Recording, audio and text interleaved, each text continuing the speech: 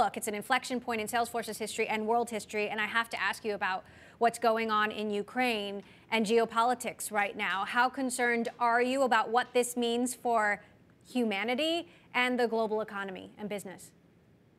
Well, I want to start where you just started, which is humanity. Our hearts go out to the people of Ukraine.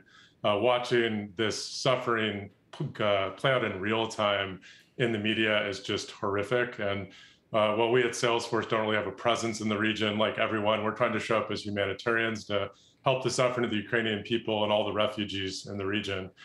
Speaking to the economic impact, there's a lot of uncertainty in the economy right now.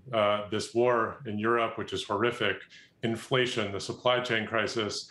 Despite all of that, the one thing that's enduring is really investment in digital technologies. The acceleration of the digitization of the economy that started by the pandemic really continues sort of full speed ahead. And you really saw that in our record performance this past year, which we're so grateful for in the face of all this disruption, which is why we beat our Q4 guidance, raised our guidance for next year, and we just continue to see momentum in all aspects of our business.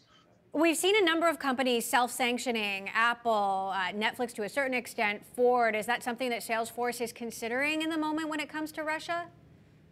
Well, as I mentioned, Emily, we don't really have a presence in the region. We've never had an office there. We don't have employees there. We don't have a material business there. So our focus has actually really been on how can we use our business as a platform for change. We made a $1 million grant to help with the refugee crisis and help ease the suffering of the Ukrainian people. I've been really heartened to see so many Salesforce employees show up and ask how they can help. We have a number of employees with families in the region. We're really trying to help out all of the Salesforce family in a time of global crisis, and really trying to have the humility to understand what can we do to play our part in this humanitarian crisis.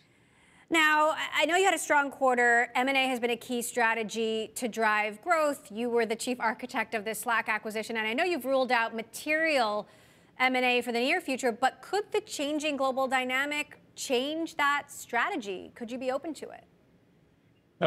Honestly, we're not interested in material M&A in the near term, and it's because we're so excited about Slack. We spent the past 2 years with this global pandemic in different stages of the world, keeping people in their home offices and keeping people away from their offices.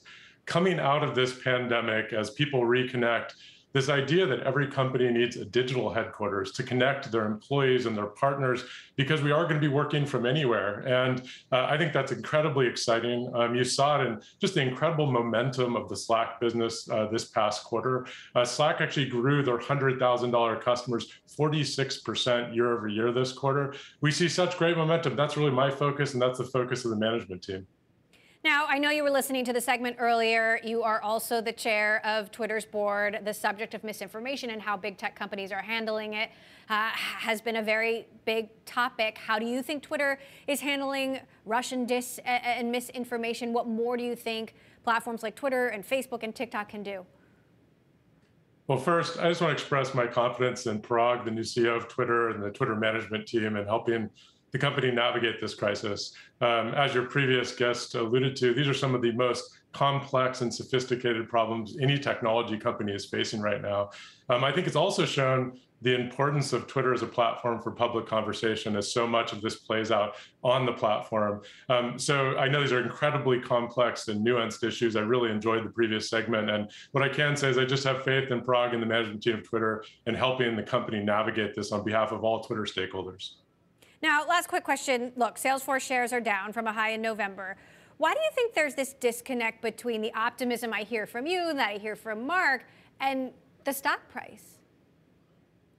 We just put up the best year in our company's history, the best quarter, raised our guidance for this year. I could not be more excited about the future of Salesforce's business.